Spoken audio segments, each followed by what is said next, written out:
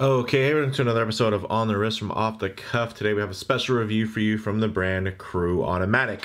They are a popular Australian-based micro brand that produce affordable Swiss-made luxury timepieces. And now, remember, affordable is also, subjective in terms of affordable luxury. That's where it's at. These aren't just like affordable mechanical watches here. These are obviously in a higher tier, and I think rightfully so. The level of execution and difficulty that they are able to produce at this price point, I think, is actually quite affordable. So in terms of the type of watch, I'd consider this an everyday watch, which is normally going to be your versatile blend of sporty and dressy attributes, but this also does fall underneath the category of integrated steel watches, which are really back in style, along with the typical Gerald-Genta designs. I think everyone from Tissot to Tudor to GP and Bell & Ross, and even now Bremont more recently, have taken a crack at the classic formula popularized by Genta. This is the Diamondback DB2, so it's the Diamondback 2, and this is in the graphite colorway. And the Diamondback 2 case design really carries on that tradition of shape, now synonymous with the Creux Automatiq brand.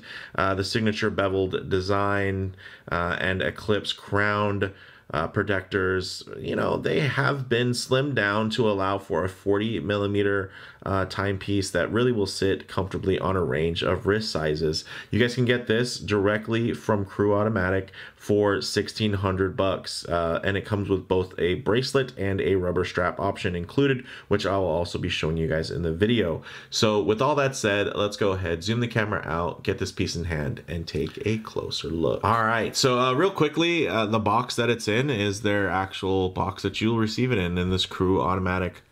It's very nice, solid. This is obviously one that's been traveling around a bit, doing the rounds in terms of press photography and video, but I did want to share that because it is a really nice, solid lacquered box. Now, getting to the timepiece itself, another reason why it was nice to have this is because of that bracelet design. This isn't really going to be the type of watch you can lay flat, at least not as flat as a normal watch. What I'll do is very quickly give you guys an idea of that. So like, it's gonna stand up. So even if we close this here, it's gonna have that body to it. So it's not really, I guess you could technically stand it up, but it would be kind of floating there, right? So I did, that is something, if you guys don't have a display thing or anything like that, just know that you'll be storing your watch on its side or kind of having it propped up here like this. Also, here's the strap. I actually do have the Diamondback first generation, and I wear it exclusively on the strap. Not to say that this bracelet isn't outstanding. Actually, it's an improvement over the previous because now it has a very clean, let me give it a quick wipe here. It's a really clean transition for the buckle enclosure, but used to have like a little flip lock on it, which was great for security, but in terms of the aesthetic, wasn't necessarily my favorite choice. But now you can see really beautifully integrated. It just has the Creux Automatiq initials there on the fold over, and everything looks nicely integrated, really beautifully. And then of course, that's that signature Diamondback pattern that it's really synonymous for, named after. And then looking at the dial, yes, this is a skeletonized dial. You know what, let me do this. Maybe I can get some light behind it and you guys can see just how skeletonized it is. There's quite a bit of daylight that kind of comes all the way through. So it is fully skeletonized, whether it be the dial, the movement, everything is very, very nice. And I really think that that's the star of the show. And I like that Creux really embraced that. Really the only color, let's give it a quick little dust off there. The only color variation is going to be in that sloped 3D chaptering, which is gray. So that's the actual colorway for this one, is graphite gray, and it looks fantastic. I really like this. There's also a blue variation as well. And then from there, I think there's color options in terms of the case itself. But this thing is gorgeous, guys. It has that porthole look without actually looking like anything else that's out there, which I can appreciate. It has a certain level of, hey, we're doing our own thing. Let me again quick wipes, just because the amount of bevels and polishes on here are just so nice that I do want to try to, you know, keep it pretty pristine for you guys, even though this is a pressed lender. So you guys can see really nice flat polish there, really beautiful lustrous high polish with the flat brush. I'm sorry, I might have said, look at that, you can almost see my face in there. So that's how good this is. And then you're even getting that beautiful high polished bevel there on the side of that bezel, and then of course that kind of you know, eclipsing shape here that comes out and is the crown guard, which I think is very nice, very organic, and again, another place to show off some amazing finishing work with that bevel. Then you move on to the case back. Very nice display case back, so it's going to help you again just get more light and more color all the way through this watch. I mean, depending on where the rotor is, because the rotor will slightly impair, although it does have a bit of a skeletonization there, it's going to impair what else is seen through there, but you can see all the way through. And then once we get the rotor onto the other side, all the way through over here. So very, very cool, very handsome. In terms of the dimensions, 40 millimeters across, which is great. And then it's only 10.6 millimeters thick. Again, fantastic. 47 millimeters lug to lug, although it is an integrated lug. So even though that's the lug to lug there, you know, there is going to be a sweeping drape that is built into this nicely articulated bracelet. And then flat sapphire with AR coating, just like you would expect. And then, you know, again, it's just this beautiful mixture. You get the vertical brushing on the case, which ties into the bezel, which ties into the bracelet. There's just a lot to like in terms of when you're looking for this type of steel sports watch here that is beautiful. And then the cool thing is they really amped it up on that dial, which is where you're going to be able to get down into some ornate details and some depth there, while the rest of the case is also playing with light. It is definitely more industrial in terms of just vertical brushing, looking really great with those high polished bevels. But here you're going to get a lot more visual play just within, you know, instead of light play, you know, off the finishes, now you're going to see light glinting off of that really cool skeletonized movement, which is actually made by Sellita. This is still considered their CA24-041, but it is made by Sellita for Creux Automatiq, and it is, you know, of course you can see fully skeletonized. It also does have no ghost position, which is nice because it's a no date movement. 26 joules, 40-hour power reserve, beats at 4 hertz or 28,800 vibrations per hour. And then, yeah, you get into those dial details, skeletonized dial, matte blasted hand, Swiss Superluminova, it glows blue. I think it's probably BGW9, but I didn't see that specified on the website. It has 10 atmospheres or 100 meters of water resistance, and that is a confident 100 meters of water resistance because it does have a signed screw-down crown. The signing of the screw-down crown doesn't help with the waterproofness, but I know a lot of people care about that. But the fact that it's screw-down is fantastic. So this not only looks like a porthole, it can actually, you know, it serves that nautical functionality as well as being something that's totally fine for water sports. This integrated bracelet kind of has that, again, that H-link Diamondback pattern. It's all solid in terms of a construction. It roughly tapers from about 26 to 18 millimeters. Similar taper for the strap here. And then it does have push pin construction though, because these are relatively thin. So I know at this price point, a lot of you are probably like, hey, screw pins would have been better. But I will say that these push pins, you know, worked quite well. And, you know, it's not like they're going to fail or anything like that. So if I had to choose between a thicker bracelet with screw links and paying a little bit more, or just getting the push pin and the nice thin bracelet, I would probably just choose the push pins. So there are trade-offs from that perspective. But this thing's sweet. So let's go ahead and get it on the wrist and see how it wears. Okay guys, as you can see on my 7.5-inch wrist, this thing wears beautifully. I mean, like it should. This is not the type of watch you want to forget is on the wrist.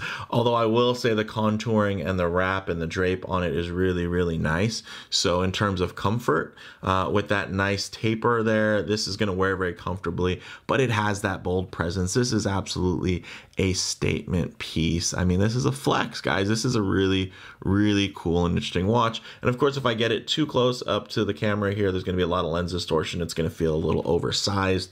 So the aspect ratio gets thrown out of whack a bit. So what I'll do is I'll tighten things up down low here, and you'll see just how nice this lays on the wrist. Look at that. My goodness, this thing is cool looking. I'll bring it out just a touch. I do want one. This is, I need version 2. I mean, I still wear my version 1 a lot. It's really, really cool, but this with the whole skeletonized dial, the improved bracelets, I'd say the one thing that is, I guess, it depends on taste. They don't have the hardened coating on here anymore. So this is going to be just stainless steel, which is great still. I did appreciate the hardened coating, but it did add a bit of darker, like just a slightly darker tone to the case. Here you can see bright and vibrant. So that's another difference. So maybe if you already own one, you might want to own this one too for that little difference. So this is a really cool one, and honestly, at $1,600, I know a lot of you are just like, ugh, that's expensive. For this type of watch, it's really not that expensive. Anything that's going to be within this style that's going to be cheaper is going to be pretty much an homage, like a direct homage, like the exact same thing, but just you know, like carbon copy type of homage, but then bigger because it's going to be cheaper. So you know, they can't get all of the specs and the dimensions correct, just because it would be expensive to shrink things down. Whereas this, I know some of you might be feeling like this is very derivative. This is actually very nicely designed, and it has a lot of, I mean, overall, it's all original, besides the fact that it's an integrated sports watch with that porthole, you know, Genta style. It's not like there are any other ones that have a bracelet like this or a dial like that. Skeletonized, yes, but in terms of, hey, the whole, you know, theme of this is going to be that 3D, you know, sloped chapter ring is going to be the pop of color, and then it's going to have this great, you know, overall more organic kind of rounded flavor, but with a bunch of great high polished bevels. Even just the crown guards themselves are very signature to the brand, so I like that. It is, you know, it draws from an iconic overall silhouette, but the details are actually quite original. So again, yeah, that's pretty cool. So it wears really, really nice, guys. But let's go ahead, get this off the wrist, set it up for some loom shots, low light transition, and closing thoughts. Okay, as you can see, we do have the bracelet off to the side there, and I did swap it out to the rubber strap.